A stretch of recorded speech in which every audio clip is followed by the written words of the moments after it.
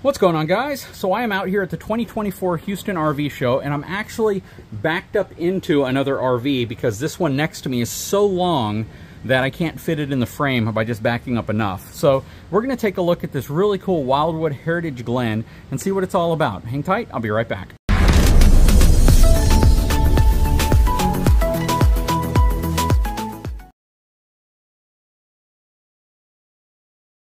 So let's look at the numbers. We're not going to spend as much time on the outside, mainly because it's very difficult to get around some of these units.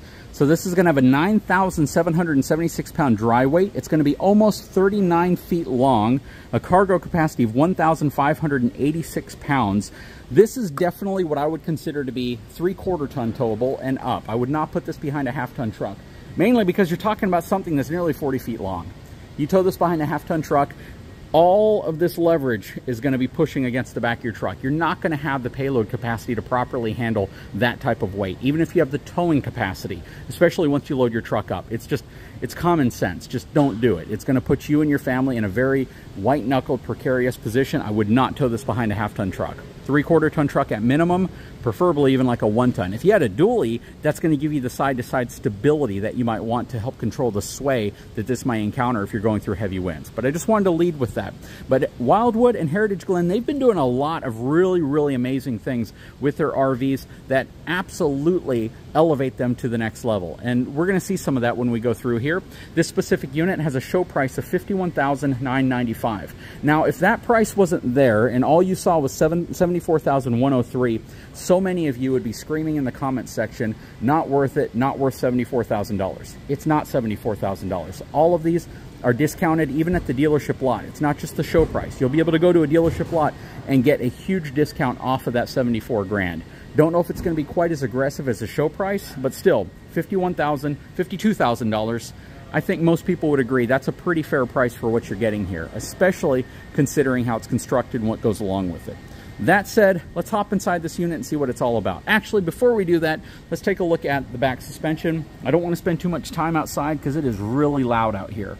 Has a steel spread axle, so they're spread apart about 15 to 16 inches. Goodyear Endurance tires, I definitely like that. This rides on a BAL Huck bolted frame, so it's not your traditional Lippert frame, and it is a pretty dang large frame. That's a 12-inch, it's more of like a C-channel frame with them versus an I-beam frame. But that's a pretty nice frame structure, honestly.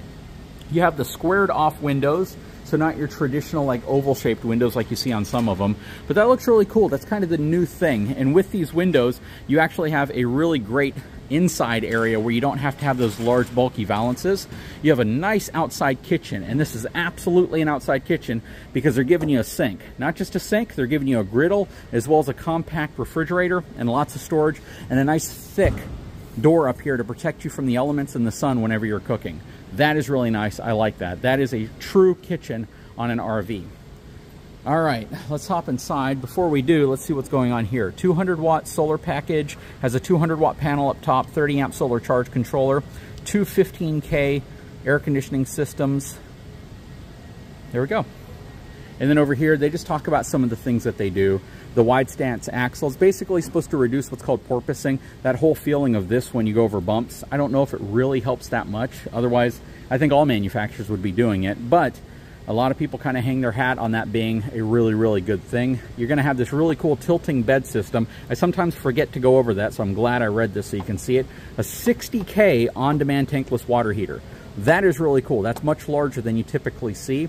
One-piece fiberglass roof. Check that out. That right there is game-changing. When I say game-changing, to have a one-piece solid fiberglass roof going across the top, that is freaking awesome. I don't necessarily know if it's like a hard fiberglass or if it's kind of like a turf material or rubber material.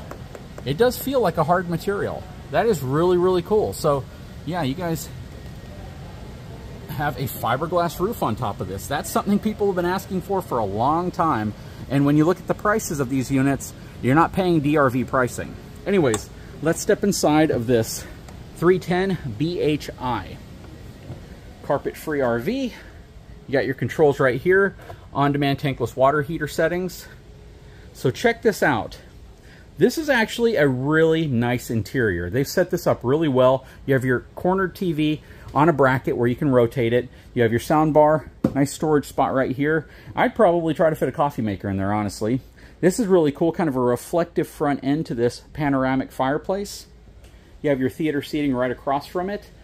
This has the blinds that only go down. So these are blackout blinds, but they don't have the shade that comes up from the bottom. But that is really nice to have blackout blinds. And you can see you don't have those huge valances that stick off of them either. This is really nice.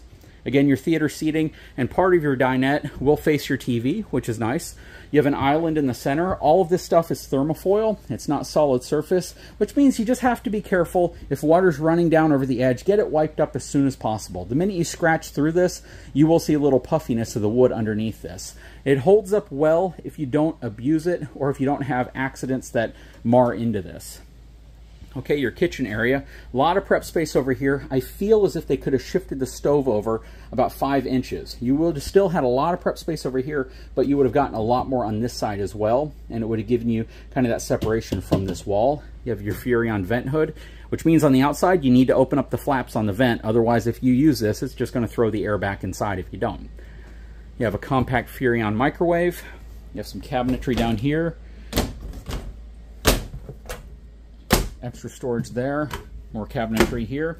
I like the fact that they give you 3 drawers. It would have been nice to have a thinner, like a utensil drawer, and then the larger drawers beneath it, maybe a pots and pan drawer on the bottom. But at least they give you some drawers in the kitchen. I don't think it's a true kitchen unless you have drawers. Over here, you have kind of a walk-in pantry with motion detection light and a hanging hooks, multiple hanging hooks in here, and a small window. This is kind of cool. This is creative, right? I do wish with a pantry this large, they would have gotten a little more creative with the shelving, because right now there's space so far apart that if you have a lot of stuff and you want to kind of separate it, you can't really do that. I would have sacrificed the window in here. I would have put a way to adjust your shelves and just put a bunch of shelves inside of here that would have given you the ability to move them around the way you want and configure this how you want for the stuff you have. That's just me though. What do you guys think about that? I always bring that up, and I always wonder what people think about that. Got a lot of storage here. Actually, power coffee maker. That's where the coffee maker goes. Got more storage underneath. Got more storage above. Booth-style dinette with more storage here. This also turns into a bed, but you may never need to turn that into a bed because of what's back here. You have this huge bunkhouse. And there's a slide out in here as well. So you have the top bunkhouse, which tilts up. You have this, which turns into like this huge futon down here for the kids just to have a ton of fun on. You have lighting back here. I love these dark batten strips that are much more significant than you typically see in most RVs. Then you have a spot for a TV right here. You have more storage right there. You have some drawers under here and another bunk above.